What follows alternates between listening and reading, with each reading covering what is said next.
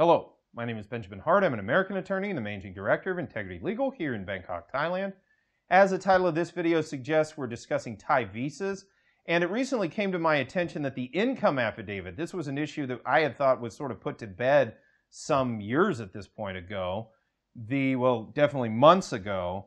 It recently sort of came back to the forefront. In a recent article from the Phuket News, that's thephuketnews.com, article is titled, Phuket Immigration Reconfirms Embassy Income Verification Letters Not Required After American Expat Given 30 Days to Leave Thailand.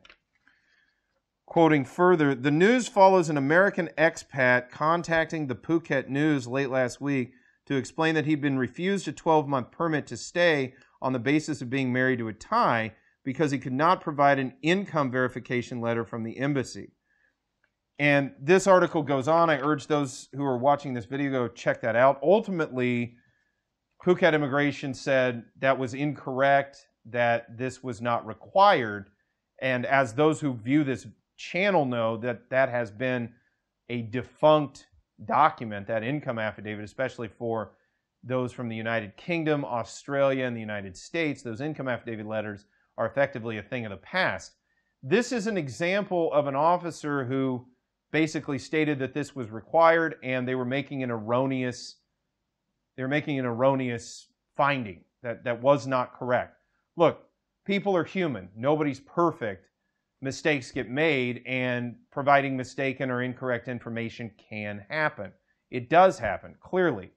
I think that this is interesting because there was a video we did earlier and some commentary I made on the overall channel that then got picked up over on ThaiVisa.com, where some folks made some remarks with respect to they thought I was misleading people by saying that I had dealt with some cases involving those who had retirement visas who had been extending them in retirement status, and that they were told that if they didn't get medical insurance, they wouldn't be allowed to re-extend.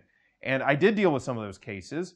I do think that the finding in that particular situation was not the correct one, but ultimately we dealt with it and got it solved to the satisfaction of those concerned.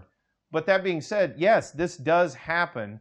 There are times when officers will make findings that are contrary to either the law, the regulations in play, or the customs of that particular moment, and sometimes you just have to deal with it accordingly.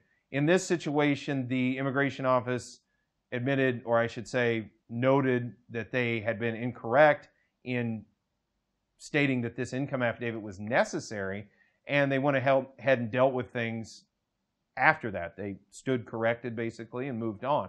So, I mean, these things do happen. It's something to note, and although it can be rather frustrating at times, it's just something that does happen with respect to immigration apparatus. I mean, I deal with this in the context of the United States sometimes. You get an officer, they make an incorrect call. It does happen, and you just have to sort of deal with it accordingly. We hope you find our videos insightful. If so, please like, subscribe, and hit the bell icon so that you can receive up-to-date notifications of legal news in Thailand and the United States.